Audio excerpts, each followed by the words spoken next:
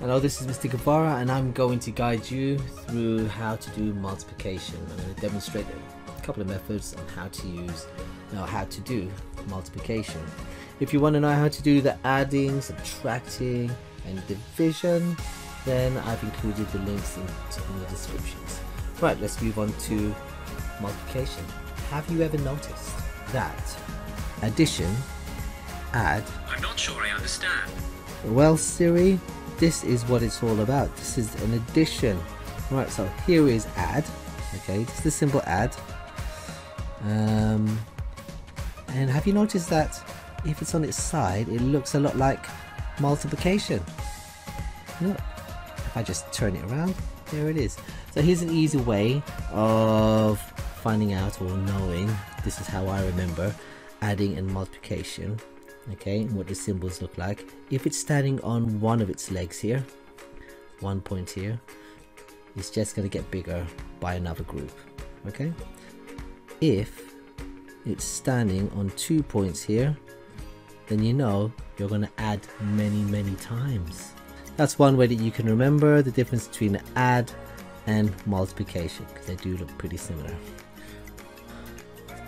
Right, so let's use 5 multiplied by 4.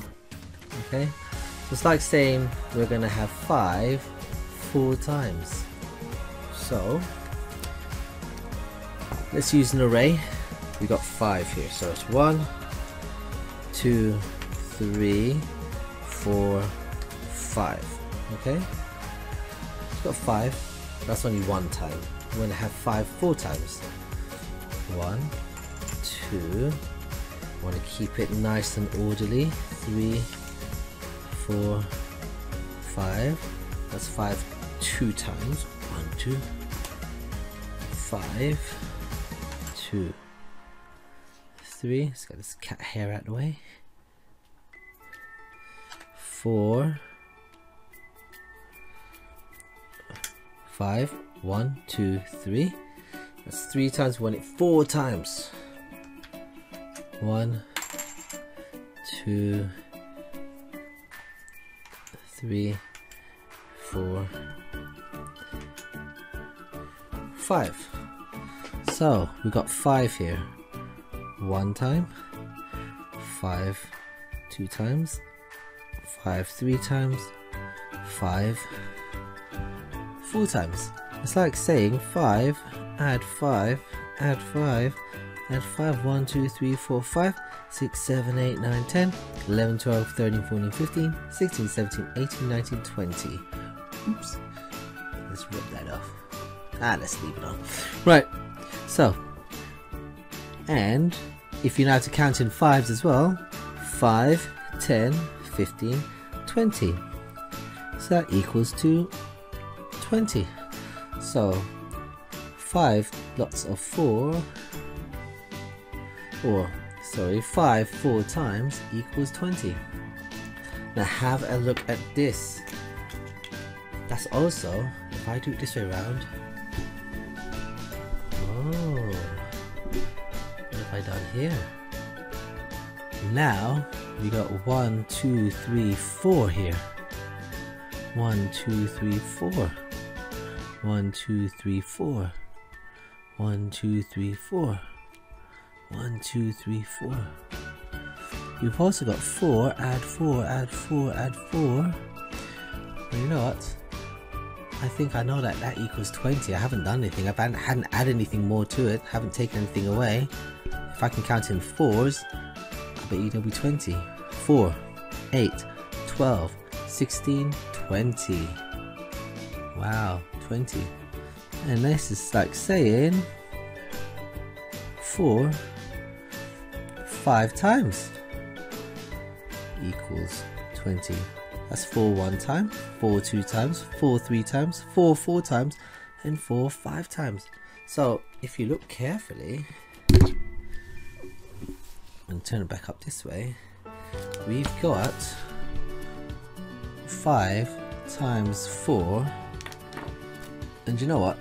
That's the same as saying 4 times 5. So really, it doesn't matter which way round numbers go. If it's 5 times 4 or 4 times 5, it will still equal to 20. Yeah, so if I change this, 4 5 times, we know that they both equal 20. Yeah, let's get this black there. Yeah. To simplify it for you, you have 5 4 times. All you could do is 5 4 times, so you say 1 2 3 4 5 10 15 20, and that's how you can do it. Or you can say, I'm going to count in 5 because I know how to count in 5s, I'm pretty good at it, and now I'm going to count it 4 times, 4 fingers up, 5 10 15 20. Okay, and if you come across anything like this where you say to yourself, ooh, I don't know how to count in 4s, but because of the law of commutativity, because it's a commutative, multiplication is commutative, you don't have to count in 4s. If you know how to count in 5s, you can do it that way. Okay, so that's how you can use arrays, and I exposed how it is repeated addition there. Okay, next I'll show you how to group.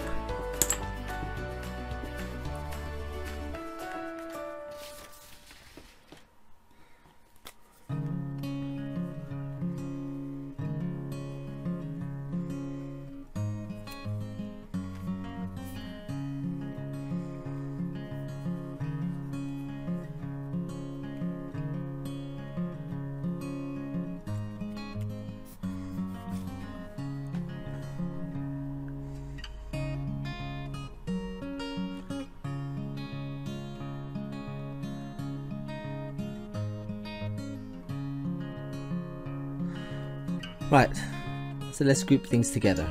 Let's say, for example, we have 10 6 times. Yeah, 10 times 6. When we do our little grouping thing, we want to know what the product is. So the biggest number here, we're going to have 10 6 times. So we're going to have 10. We've got our one group of 10, 2 groups of 10s, 3 4 5 6.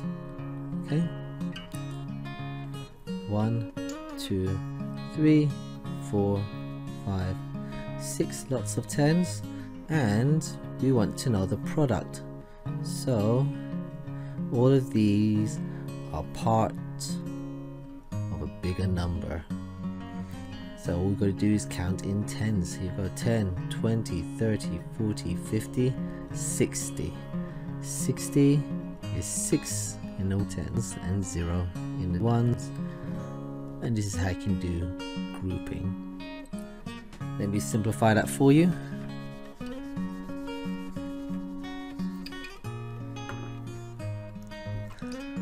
You've got 10, you've got 6, so we've got 10 as the multiplier, 6 as the multiplicand. I'm going to draw my 6 groups here, 5 and 6, and I'm going to put 10 in each one. It's just like repeatedly adding 10, and then you're going to say that that totals to 60. 60 is our product of 10 multiplied by 6.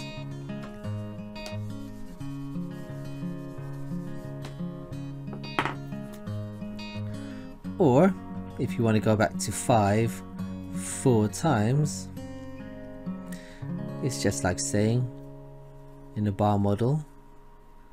So we have 4, 1 2 3 4 times, okay, the multiplicand 4.